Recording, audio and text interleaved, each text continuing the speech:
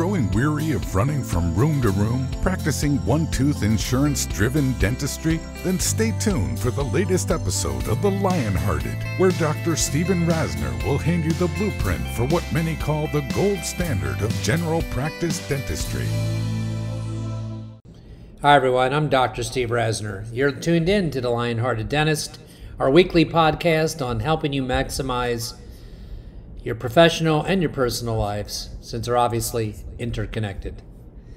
Last week, at the end of my podcast, I was speaking to you about the power of doing the right thing and how that pays off as part of an unspoken part of the Lionhearted philosophy. And before I get into the nuts and bolts of this week's podcast, which, by the way, is another look at case presentation success, and I have specific things that we haven't talked about in a while, and it's because I wrote a recent article for a magazine, and as I was writing, I said, hey, my podcast listeners would appreciate this. So a couple housekeeping items, and I'll get back to that.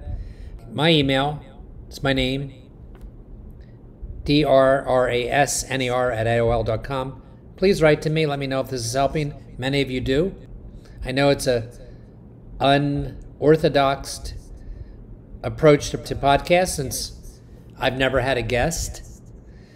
I try to share with you really from my gut and my recent week experiences on what I would do differently, on what I've done that's worked, so that lots of you can benefit from it. And I know it helps some of you, hopefully many of you.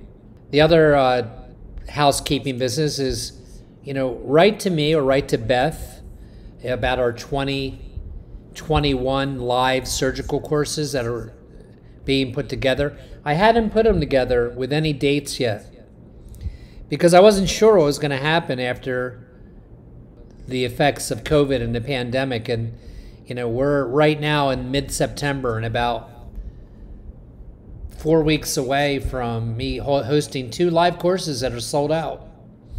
I follow very strict protocols with the patients attending, with the doctors attending, and these courses continue to sell out. So that one of the recommendations I give you in the CE recommendations is having the skill set to atraumatically remove teeth and the skill set to place surgically implants in patients.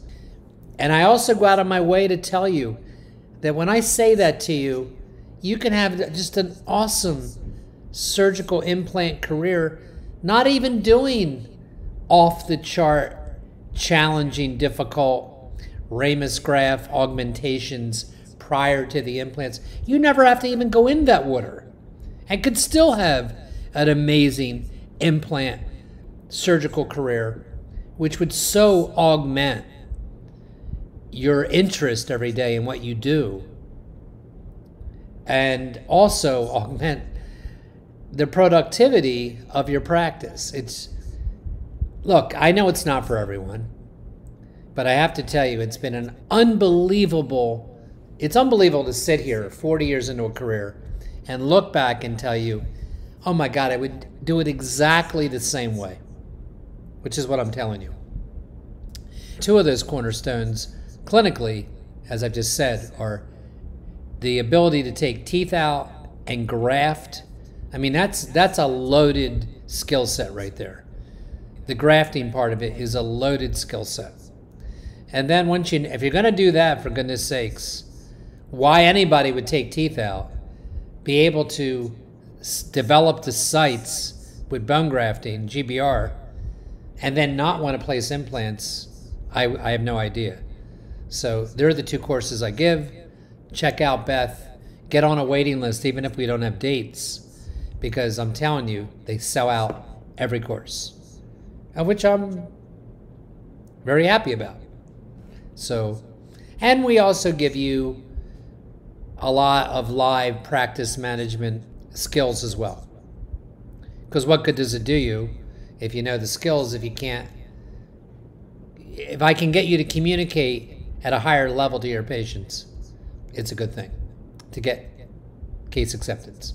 So back to where I said, I told you at the end of the last podcast that one of the not spoken enough protocols or cornerstones is doing good things, being benevolent. And that's, a beautiful way to practice, spending a set amount of time each week providing gratuitous care for people who otherwise couldn't afford it. And you do that if it never came back to you in the form of a dollar reward, it's still worth doing. At the end of any one of my live lectures, my last 10 minutes when I'm out there talking, no matter what I'm talking about, if it's a clinical course that I'm giving or it's a management course, how to maximize your productivity type of course, the last 10 or 15 minutes is always about the benefits of giving back to the world type of projects. And so I'm giving you a couple examples of some pretty good things that happened to me in the last couple months that even if they never happened, I would tell you that you still want to do these things. And one is I provided dentistry to a convent of Nigerian nuns for maybe the last 20 years. And I've never calculated the work that I've done, but I'm sure it's in the tens of thousands. I didn't restore veneer cases and things like this, but I certainly provided a lot of periodontal care. And I've never asked them for a dime. I don't know how many of the nuns come to me, but there's quite a few. And recently, some of them have gotten to the point where they lost the battle of periodontal maintenance. And it just wasn't worth taking out 2 more teeth, in my opinion, and changing into a different partial removable denture. And by the way, they would pay me with these gifts from the mother country. I'm not kidding, because a lot of these nuns go back every other year or every year to their motherland, and they're there, I don't know how long for. I just see them in my dental office from time to time. And, they don't speak great English, this particular convent. Sometimes they come with an interpreter. Sometimes we just wing it. It's the truth. I smile a lot. I'm very kind. I'm look at me with my hands. You can almost understand me if I wasn't speaking anyway. The end of that story is some of them, something changed. I don't know what changed. But they offered, because they knew they needed a lot of work to financially pay for some of the bigger things we've been doing lately. And it wasn't implant cases, it was denture cases. But I have to tell you that it was shocking to me, and it was a surprise. And a couple of the patients, a couple of the nuns needed substantial work, maybe the removal of all the remaining teeth and a new set of dentures. And I accepted, because I had done a lot of work for them over the years. So that was a pleasant surprise. But even more of a scenario to share with you is a patient, the son of another patient I treated who was on Medicaid. Of course, I don't accept Medicaid in my office. Those of you that have figured out how to do that, God bless you. And by the way, I do know that a lot of my colleagues that follow me or my thoughts have unbelievably benevolent stories of your own. I blow mine away. But I think the point is don't overlook this part of it. It is part of the reason to get paid up front. It's part of the reason to be productive, to figure it all out, so you're not spending week by week running from room to room doing not productive things, because it gives you the flexibility and a financial ability to get back to your communities. Anyway, a patient came in who was on Medicaid, and his mouth was just atrocious. And I didn't know if this was going to make any sense, because his parents, who had come to me for not that long, by the way, paid for their work and had substantial work done.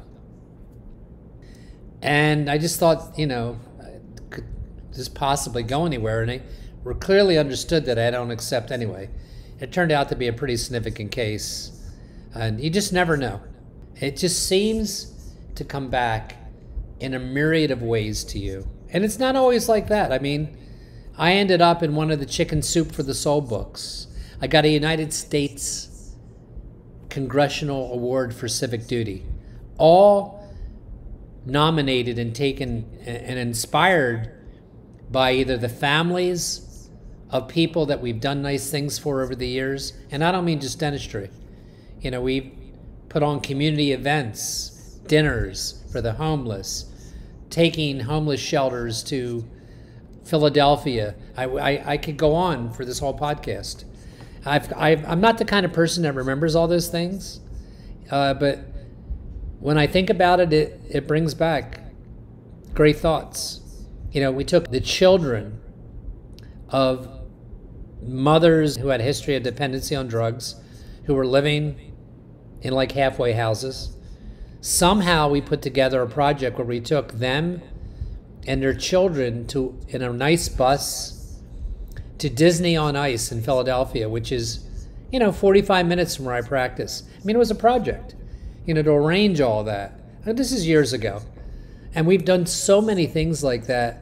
We used to do it twice a year, to be quite honest with you. And if you want any ideas or the logistics of how we exactly did that stuff, I could put it together for you and tell you in an email. I could even give you the estimate of the cost. And these aren't things that just were years ago. Last June, 1 year ago, we put on a dinner dance for the ARC Association, the mentally challenged in our community. Look, you're not doing this if you're worried about making payroll. But I'm just trying to share with you one of the unspoken benefits of doing and following Lionhearted protocols, having a fee-for-service practice, quite honestly, being compensated for your work the way you should, because you do provide a higher end product. And you do incorporate oral sedation skills sets in your practice that enable a large portion of the community that wouldn't go to a dentist if they didn't have that option. We don't even charge for that in my practice. But in other ways, it's compensated. And doing that has enabled us for years to do community-oriented projects. So that's all I have to say about that. It's pretty amazing. And I'm very privileged to have had those experiences, and so would you be. I told you I read an article recently, and the name of the article was called "The Reasons Your Patients Say Yes or No." I don't remember the magazine, and I don't know if I'm at liberty to even say it right now because it hasn't come out. But as I was writing it, I said, my podcast listeners would benefit if I just focused on two things out of this whole article. And the article is a cornerstones. I can send it to you once it comes out. And I want to focus on two of them that I don't know if I've talked about a lot that help case acceptance. And one is the physical plant. I mean, in other words, what do they walk into in your office first time? You don't think that matters? What do they visually see? And you know me by now. So you know I'm not going to talk about the need to have all this opulent decor In fact, I don't think you should do that. But here's what I would do. And I'm going to actually read it because it's so well explained by me that I think the flow will be better. I wrote that it doesn't cost a lot to look Walt Disney clean, but it does require job roles. So simply assign, which is really what I do, one of your staff members to do the following task. And that would be to check, I mean this, if you do it halfway, then you're wasting your time. But get one of your staff members to check your reception room several times a day, okay? And is the reading material, which I know during COVID right now, we don't even have reading material, but COVID's going to end, and the protocols are going to be relaxed. So just give me a break here and keep in mind that when the time comes, and it's going to be sometime soon, you'll be able to have newspapers and magazines. Do they look neat? Are they trashed? Are the refreshments area, do they look deli fresh? I mean, the counter's cleaned.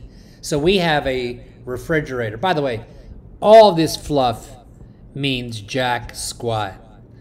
If your work in the back doesn't work, if you're chronically late, if your crown comes off every 6 months and you're not sure why, I think you get it.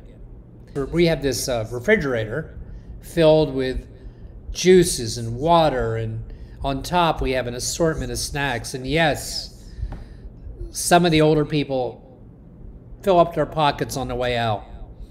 And can I always justify the expense? I've done it for so many years. We just do it. We replenish them, and it always looks inviting. Are all the glass surfaces Windex clean? We literally keep a bottle of Windex right at the front desk. And I have to be honest with you, it's often me walking past the front desk, which is separated by a glass door that is usually open. Sometimes it's not.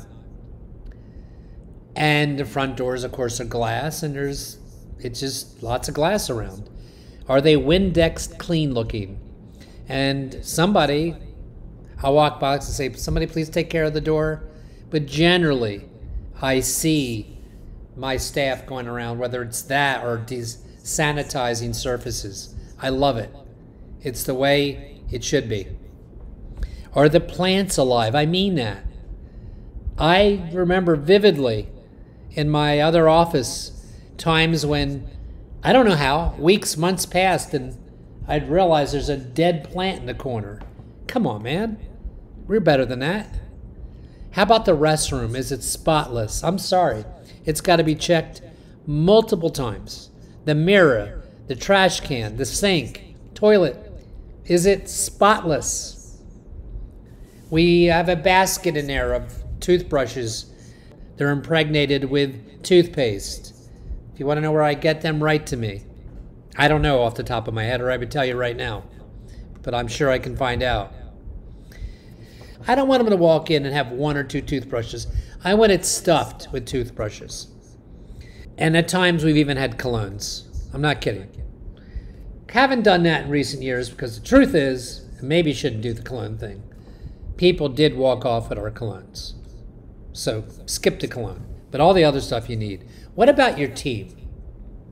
Whether you have 2 members or 20, they better know what you think is important. I've always said that.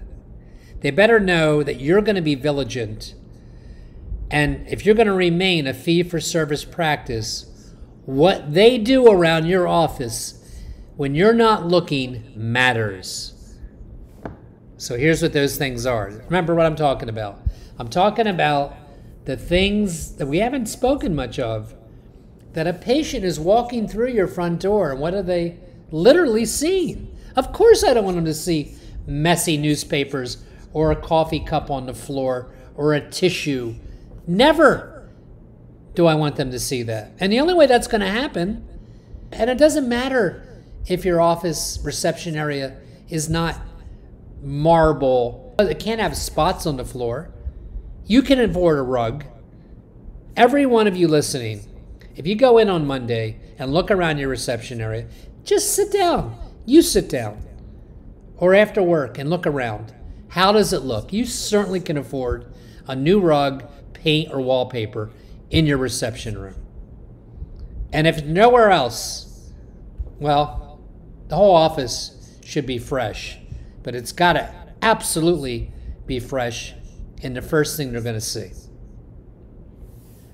So the staff, there are about 8 things, maybe more. They can't be moody. All right, easy for me to say, right? I don't know. I'm going to be honest with you. I've had a big team over the years. There's been times when I've had certain segments of my team that were more difficult. It's been a long time that I've enjoyed a really good ride here. I don't have moody staff members. And one of the things I say that at the initial interview. You know what I say at the initial interview? There's 2 things here, and I'll say something like, I don't even know if I'm allowed to say this, but I'm going to say it. I need people that are dependable. I don't do well with employees that call out sick a lot. I'm telling you up front, I don't know your history. I'm an easy hands-off boss. I like to give you the rules. I like to give you the policies I believe in and then let you fly. I don't want to look over my shoulder and wonder all the time if you're doing it the right way. Either you are or you aren't. And if you're not, I guess I'll find out in time. But if you call out, I'm going to know that right away. And it's just, I'm calling it the way it is. Some staff members think that's fine. And it's not fine.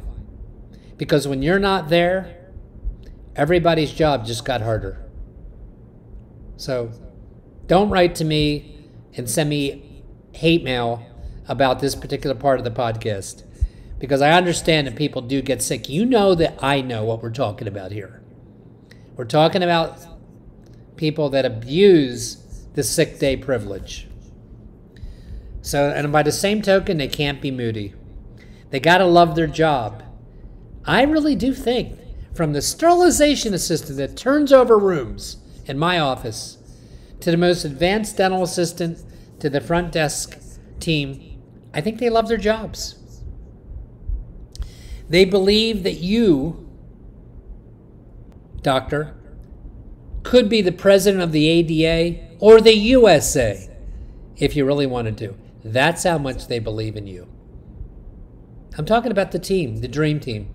I haven't talked about this in a very long time, but I believe it's part of an atmosphere that you give off that leads to case acceptance. I do. They love people. It's amazing to me. As I'm sitting here telling you this, I am picturing in my head my front desk staff team I have. And I have had members, I've been in this 40 years, that weren't at this level. And this stuff's too important. If you're thinking it right now, I'm not telling you to fire them. Either you can make it better and share with you with this that I'm giving you right now, or you can't. And if you can't, you got the wrong people. They can't be moody. They got to love their job. They think they believe in you. They love people. They refer to patients by the name that's comfortable to the patient. Some patients want to be called Mrs. Smith. Not many, but they know their name, whether it's Jack or June or Mary or whatever. They know their name. By the way, I'm not very good at that. They remember stuff about everybody. This is the team that you want that leads to yes. They care about how they look. Okay, they don't come to work looking beat up. I'll leave it at that. They look like they dress, well, they're all in scrubs since Corona, to be honest with you. But before Corona, I would tell you they dress great. They have impeccable hygiene and a killer smile. He asked me to send you this. This is pretty good. They're passionate about what they're doing. You walk out of the treatment room and they know the right thing to say and not to say. And lastly, they're really hard to find. So be patient and start looking. Do you hear me? Do you hear what I just told you? Do you have that? That wasn't even, I'm not even sure that I was going to go there. I didn't really, when I read it, I didn't read it out loud, but I'm reading it aloud to you. It's pretty damn good. It's the truth, too. And it's what I have. A lot of you write to me and ask if you could hang out in my office. It's just too hard. I mean, I'd let you hang out for half an hour, but then it wouldn't make any sense because you drive too far or travel too far for a stinking 30 minutes. But I would, in the sense that you'd see that. I don't exaggerate anyway. It's just not my personality.